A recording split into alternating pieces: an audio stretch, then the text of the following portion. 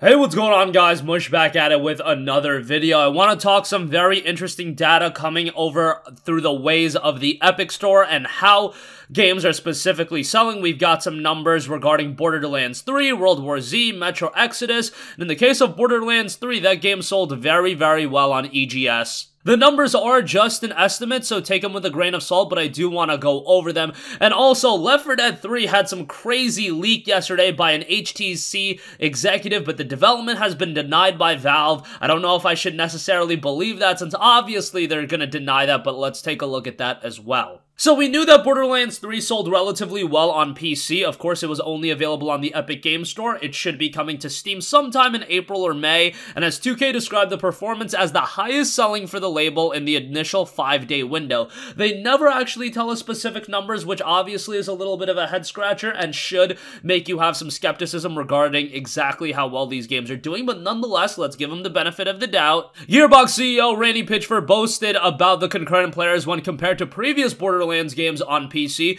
We never get exact sales figures, however, but now website Play Tracker has attempted to narrow down an estimate of that by cross-referencing the 9 most popular games on the Epic Games Store, as they were recently revealed by Epic with data grabbed from the Xbox API on PC. According to Play Tracker, Borderlands 3 sold almost 2 million copies, with World War Z a far second place at slightly above 1 million. That's still very impressive for a game like World War Z, which isn't necessarily a game I would associate with having a lot of hype attached to it, and them selling 1 million copies of that is still rather impressive. Metro Exodus is a game where I could see, okay, that may have not done as well, selling around 700,000 units, while Control and The Outer Worlds, which obviously was also available through Xbox Game Pass, couldn't even get near the 500k unit mark when combined. Outer Worlds specifically was labeled at 154,000, Control was around 244,000, so the numbers for Control I would say are rather disappointing. The Outer Worlds not as much, because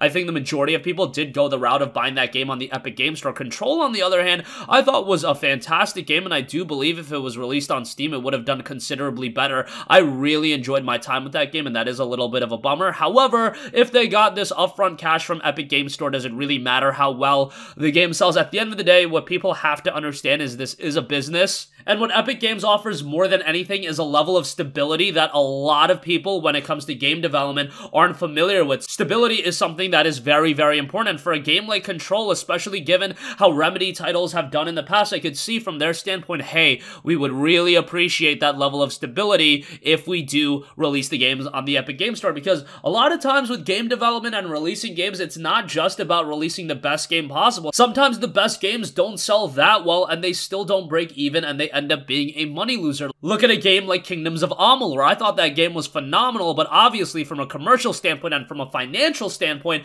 it ultimately did not turn out that well, as that studio ended up going under. There was a lot of things attached to that story. It necessarily wasn't just attached to the game selling poorly. However, it's a game that, you know, I personally think deserved to sell a lot better, but ultimately that's how things kind of go. Borderlands 3, that 2 million number is very impressive. If that's accurate, that 2 million number is so impressive, because remember, they got a significant amount of money up front, then they sold 2 million or so copies, and they probably got a cut of the revenue made by that, and then ultimately they're still gonna release the game on Steam, and a lot of people are gonna buy the game on Steam. Hell, there are probably some people that bought the game on the Epic Games Store, and then they also are gonna buy the game on Steam just to have the game on Steam. I guarantee you there are people like that. However, with that 2 million number, you also have to remember, I believe AMD has been giving away copies of Borderlands 3 with their GPU, so that might have an influence on that 2 million number. I don't think it contributes to a significant number of that 2 million. However, it is something to take into account. So obviously these games are selling really well. However, I do question the longevity of a business model like this. Epic Games cannot theoretically offer crazy deals like this forever. Look, they have a crap load of money because of Fortnite, and that's really where all of this revenue is coming from. They've got literal FU money because Fortnite is so big. People spend so much money on Fortnite. It's kind of ridiculous that they've parlayed that into the Epic Games Store, and unfortunately, really the root cause of all of these games being exclusive is Fortnite. I know a lot of you guys already detest Fortnite as it is, but when you actually assess the situation, Fortnite is the biggest factor of that, because if Fortnite didn't offer Epic Games that kind of revenue stream, they would not be able to parlay it into getting all of these exclusives. You think Borderlands 3 would be an EGS exclusive if they didn't have that Fortnite FU money? I highly doubt that, because it takes some FU money to get a game like Borderlands 3 to be exclusive even for a limited period of time. Even a game like Metro Exodus, World War Z, all of these games that are getting significant checks from EGS, and hey, from a developer standpoint, great for them. Hopefully some of that money trickles down to the developers themselves, and it's not all just kept for the publishers, but honestly, probably is just kept to the publishers and the higher heads, but hey, I don't know that for a fact, so I can't really speak on that. But there you have the numbers for that. Again, they are just a narrowed down estimate by PlayTracker, but if that's to be believed, those games are selling very well. Honestly, even more so than Borderlands 3, I'm very surprised at how well World War Z seemingly sold, because that's a game I thought it would level out at around that 500,000 mark, but hey, north of 1 million, that is very impressive. Alright, moving on from that, Left 4 Dead 3 development has been denied by Valve after seemingly being leaked by an HTC executive. Yeah, when I saw this pop up on my Twitter feed, I thought it was a little bit ridiculous. It was a little bit hilarious, but the original story notes Valve's 2020 publishing plans may be even more extensive than we thought. Of course, the Steam overlords recently announced the Half-Life Alyx. That's a very anticipated game, and that should be a huge release. Obviously, in the forefront of that release is to push VR, and Valve Index and every other VR platform is really going to benefit from that. However, another title so many people want to see, and that might be in the works, is Left 4 Dead 3. This information was seemingly leaked by HTC China President Alvin Wang Graylin, who posted some slides for a talk about the upcoming VR trends he's going to give, and it also noted, and what was interesting was that one of the slides noted Half-Life Alyx / LFD3 will drive consumer and AAA studio interest. Either that is one massive typo, or Left 4 Dead 3 has been seemingly leaked by this HTC president. Now, do take it with a grain of salt, because Valve followed up and they did issue a denial right away. They noted, we've seen rumors to this effect for the last couple of months. We did briefly explore some Left 4 Dead Next opportunities a few years ago, but we are absolutely not working on anything Left 4 Dead related right now, and haven't for years. It's clear some people are having fun creating misinformation to spin up the community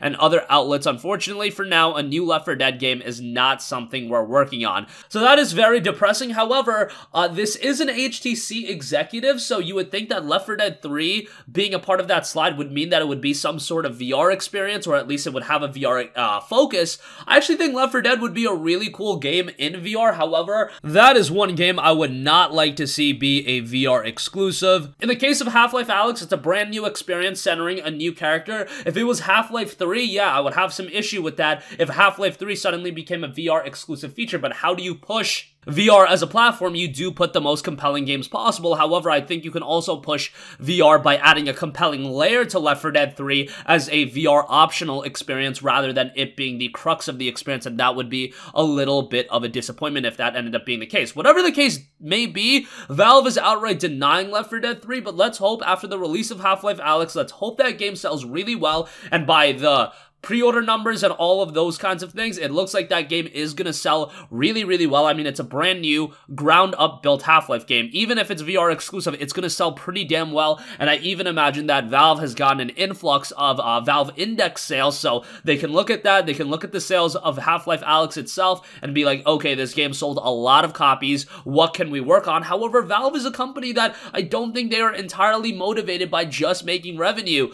Their games would sell really well. Half-Life 3 would break the internet in terms of its hype and its anticipation, but at the same time, they are astronomically rich. Like, I don't think you guys realize how much money Valve has. That's why they're not going out of their way to acquire all of these exclusives. You can say, well, wouldn't they acquire all these exclusives if they have the money? No, they don't care, because even if Borderlands 3 doesn't release on Steam right away, they can sell all of these other games. They know that Steam is still going to be the forefront platform that everybody goes to. Is EGS going to ultimately make an impact if it does acquire all of these these exclusives, sure, but it's not like EGS is ever going to overtake Valve, and that's because Valve has that suite of features for Steam, and people have become attached to Steam as a platform, and you already see it. You already see so many people get upset when an EGS exclusive is announced, even though it's in the best financial interest of a publisher or a developer. People still get pissed. They still say that they're going to end up pirating the game, or they're at best just going to wait for the game to come to Steam. But, you know, obviously some people have gone the EGS route to play these premier games like Borderlands 3 and World War Z, but nonetheless, there's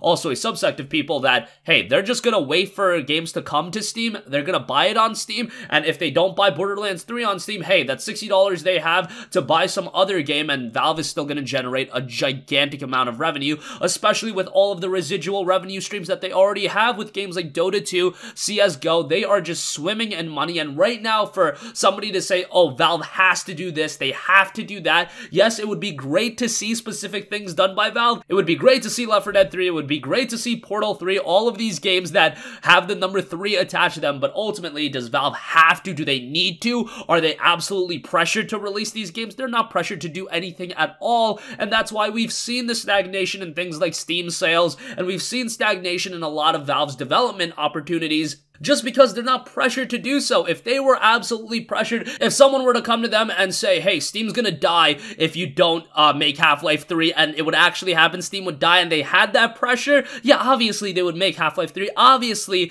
they would make Left 4 Dead 3, obviously they would make all of these games, but right now they probably see their resources are better spent elsewhere, and that is kind of a depressing thought, but nonetheless, that's the reality we live in right now, and that's gonna conclude this video. Again, Borderlands 3 sold really well on Epic Games Store, really, personally speaking, more surprised at how well World War Z did. I'm happy about that because I think Saber Interactive did a really good job with that game, but nonetheless, surprising numbers there. And Left 4 Dead 3, if you're getting excited for that, maybe temper your expectations a little bit. Maybe it'll happen at some point, but right now, development has been denied by Valve after seemingly being leaked by an HTC executive. That's going to conclude this video. Let me know all of your guys' thoughts in the comment section down below. If you guys have a request for a future video, you can always leave that in the comments, and I will catch you guys in the next one. Peace out. Hey, what's going on, guys? Mush here again. Hope you enjoyed the video. As you guys might know, YouTube's notification system is sometimes a little bit wonky, even if you're subscribed to the channel. Maybe you're not abundantly aware that I uploaded a video. To remedy that situation, make sure you hit the bell notification button. This way, whenever I upload a new video, and I try to upload as consistently as possible, you will be notified directly of the upload, and you can watch it as soon as it goes live. I would really appreciate if you guys hit that button so you can stay up to date with all of the content I'm posting. But as always, guys, thanks for watching, and I'll catch you guys in the next one. Peace out.